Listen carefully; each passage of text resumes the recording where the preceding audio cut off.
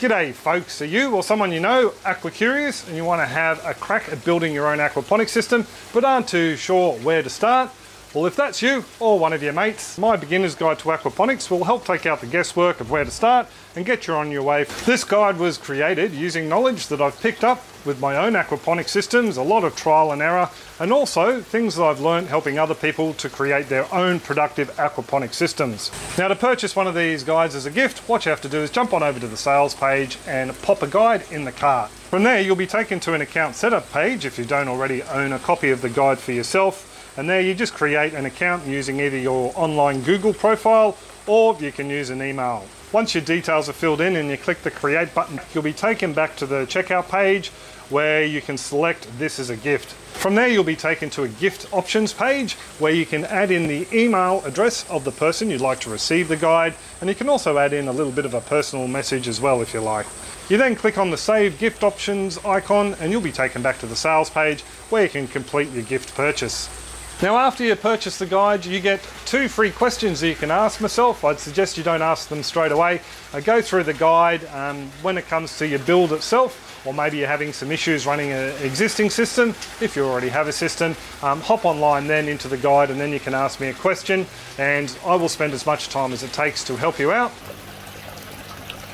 So here you go folks, this is the welcome screen to my introduction to backyard DIY aquaponics. Now it's pretty basic. We have the guide home, we have DIYs, this is where all the material is housed and you can see all the different subheadings. Naturally, we start with what is aquaponics and how does it work, starting aquaponics system, and then aquaponics system design, 9 essential components, so you get the idea. The majority of the information here at the moment is existing videos and there is some unique content that I've made already and I'll be continuing to add to that. The beauty of this function is though you can type in a search inquiry or you can press the microphone button and go solids lifting outlet and then we'll get some search results for that. And we can scroll through a little bit of a table of contents.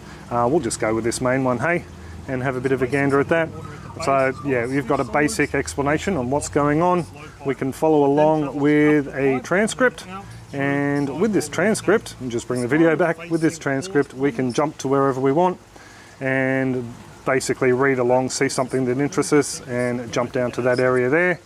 So yeah, very useful in that respect. Oh, by the way, for you folks who like to watch in bed while your partner is falling asleep, you can also follow along with closed captions.